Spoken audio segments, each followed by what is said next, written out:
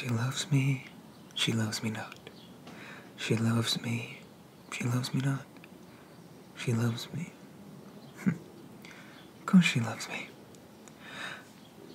Welcome. Come in. It's always a pleasure to see you. Oh, right. We haven't met before. Sorry, I must have mistaken you for someone else. Although, I couldn't see that being possible, you know? 'Cause looking at you... So, how can I help you? Of course, we have a wide range of flowers. Are you looking for anything particular?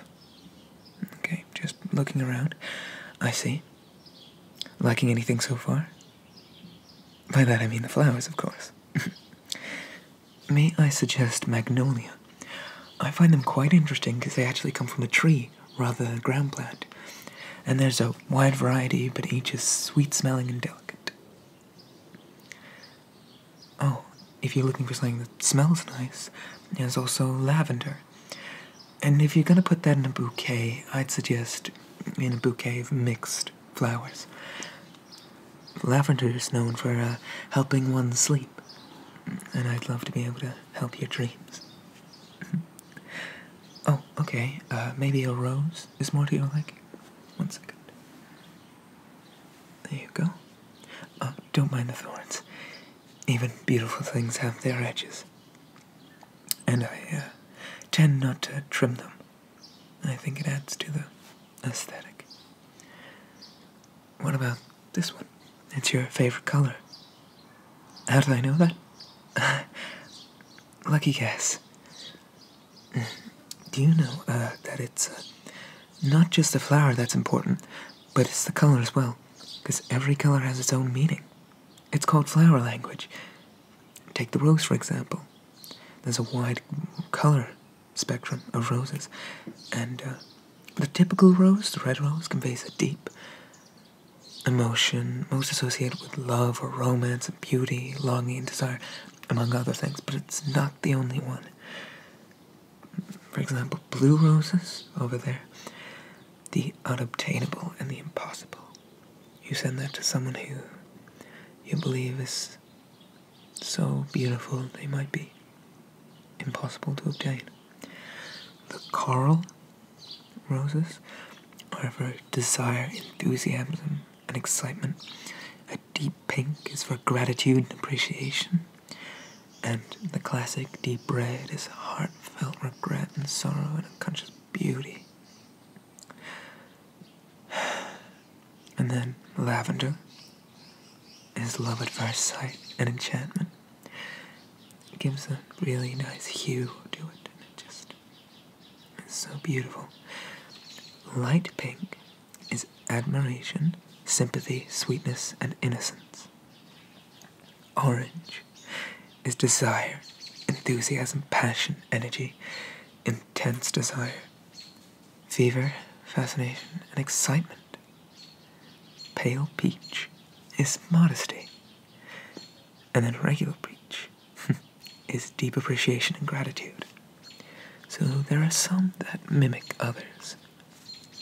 So if you feel like you want to show your gratitude to someone, but pink isn't really the color, you can always go for peach. And then regular pink is appreciation, grace, perfect happiness, admiration, joy, gratitude, gentleness, and sweetness. All of that in a pink rose. Purple is regal majesty, splendor, fascination, and adoration. And a fun fact about the purple roses. During the medieval times, purple was a color that only the rich could afford. And so that is why it is associated with something regal. Yes, it's quite interesting. A regular red rose, as we know, is love, romance, beauty, perfection, courage, longing, desire, respect, admiration, and devotion. And red and white together is unity. A red rosebud, so taking the rose before it fully blooms, is purity and loveliness. And a white rose is purity, innocence, youthfulness, charm, new beginnings, and remembrance. Hence why it is often put graveside for remembrance. Yellow roses are for joy, friendship, welcome, caring, platonic emotions, and happiness. So, if you want to send a friend a bunch of flowers, but don't want them to get the wrong idea, you send them a yellow. But be careful, because a yellow with red tips means falling in love. Green is... oh yes, you can get green roses. Yes. So it's life, growth, renewal of life and energy, rejuvenation of the spirit, harmony, wealth, luxury, fertility, peace, tranquility, best wishes for a prosperous life, and wishes for recovery and good health. Another one with quite a lot of meanings. And a black rose. Well, that's for death and farewell.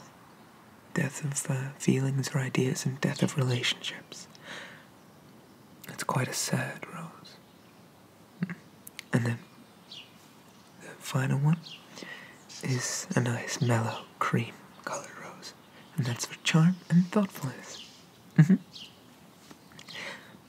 Now, the amount of roses you get also matters, because getting 1 rose versus getting 13 doesn't just show that you're willing to splash out the cash.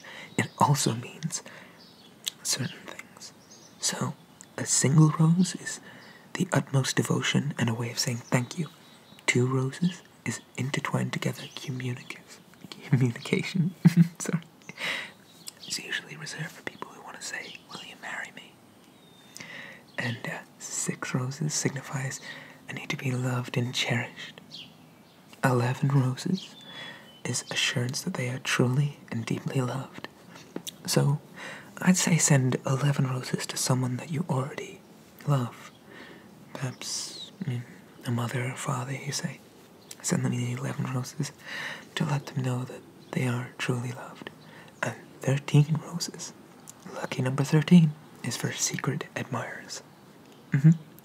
It's all quite intricate. It's a shame that most people are ignorant of the meaning of flowers. I believe that the language of flowers deserves more credit, because you're saying something with a living thing that you loved and cared for, only to give it away. So, what are they for? What's the special occasion, or the special someone? Oh, they are... I thought you were just browsing. But it seems you had other things in mind. I see. Well, I can still help you through this situation. I'll be right back. Oh, the door?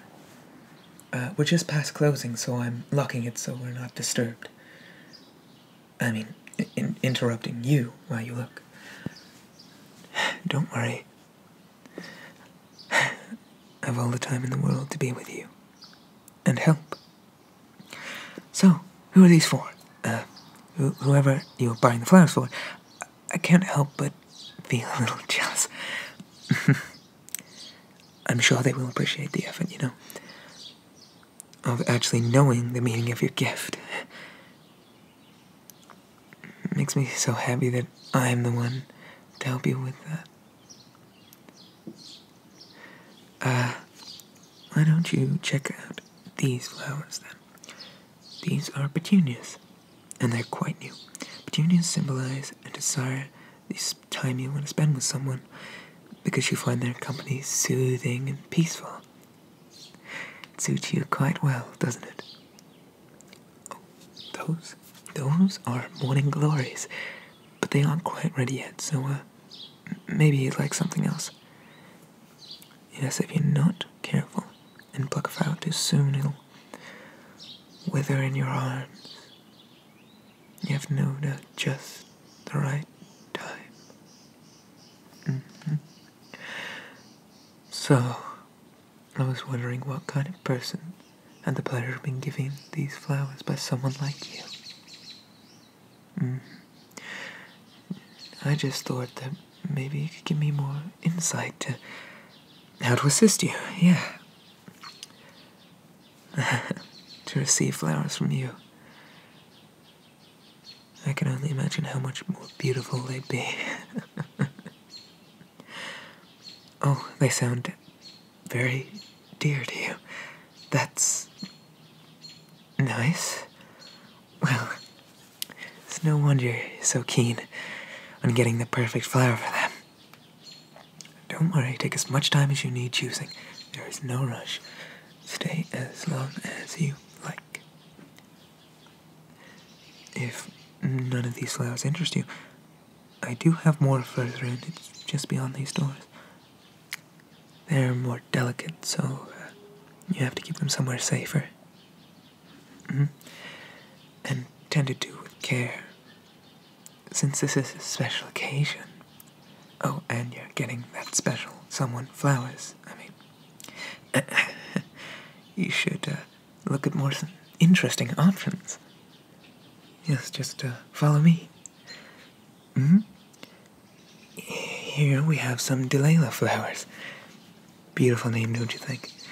The Victorians used the Delilah to signify a lasting bond and commitment between two people. They also symbolize elegance and dignity. What about some daffodils? I see they've caught your attention. Oh, their meaning?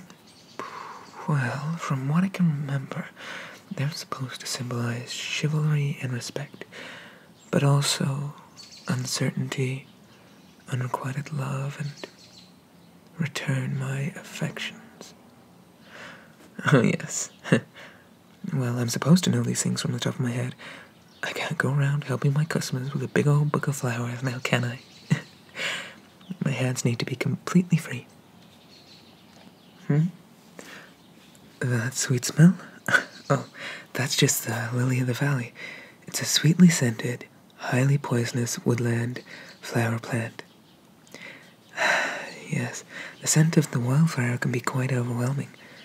Are you feeling dizzy? Here, let me steady you. You look so darling with that sleepy look. Oh, you're fine. Alright, if you say so. I'll stick close to you, though, just in case. Those? Well, I like to call them belladonna, for the scientific name of that particular flower is Atrobus belladonna. Why? Well, because their common name might be a bit less appealing to my customers. They're known as deadly nightshade. They have a highly poisonous fruit, and the flowers are a symbol of deception, danger, and death. I suppose you wouldn't want those flowers, even though they're quite beautiful.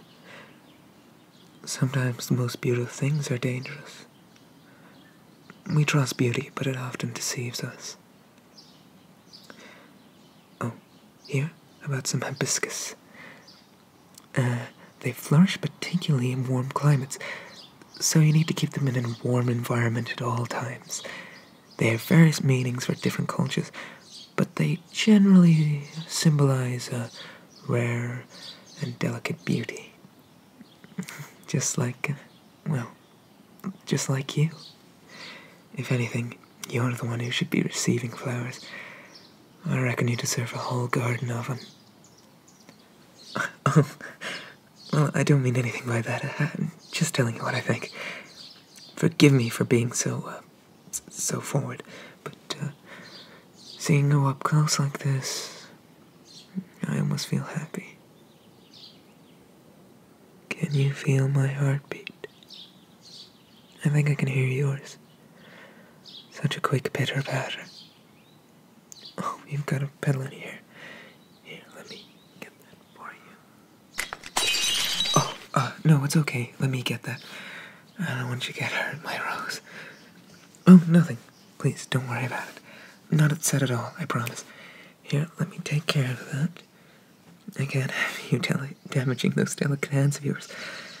I'm used to a little pain, dealing with thorns and stuff like that. There we go. There. That's better, isn't it? Oh, do you have to go now? Oh, you need to be somewhere else today. That's such a shame. I have more flowers to show you. Besides, I can't let you leave my shop empty-handed on this, oh, so special person you're giving flowers to.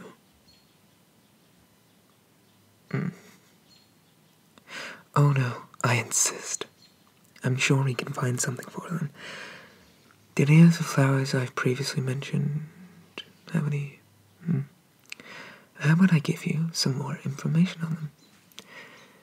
Did you know that petunias also symbolize anger and resentment towards the receiver? And black dahlias could be a symbol of betrayal and dishonesty. Not that black dahlias are actually black, they're a dark red or a burgundy color. Isn't that interesting? Why do you look so frightened, Rose? Leave. Already. But you can't leave. I'm sorry. What I mean is, you won't leave. If you're to go, my heart may break. Can't you see, among all these flowers, that you're the most beautiful bud? You can't go before our love has blossomed. You see? Oh, no, don't run away from me, my Rose. Now, where could you have gone? She loves me. She loves me not. She loves me. She loves me not.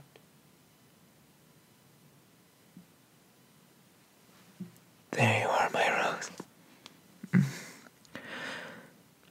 Just as I thought. Having you here with me. It's too agonizing to let you go. After being this close. Well, it's true that if you hold a rose too closely, you'll be filled with thorns, but there's only one way to love a rose. And I'm so tired of loving you from afar. You know the reason I've always loved flowers so much? Is maybe because no matter how much you appreciate their beauty,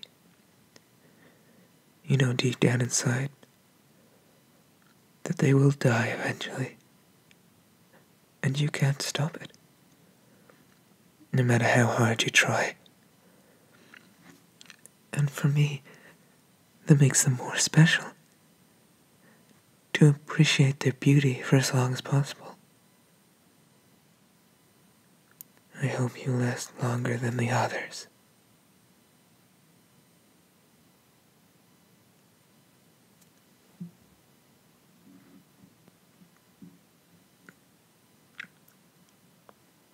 This script was by Raina, Hira, Vivi, and Tori.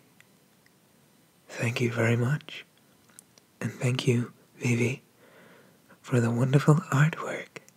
You all did a fantastic job.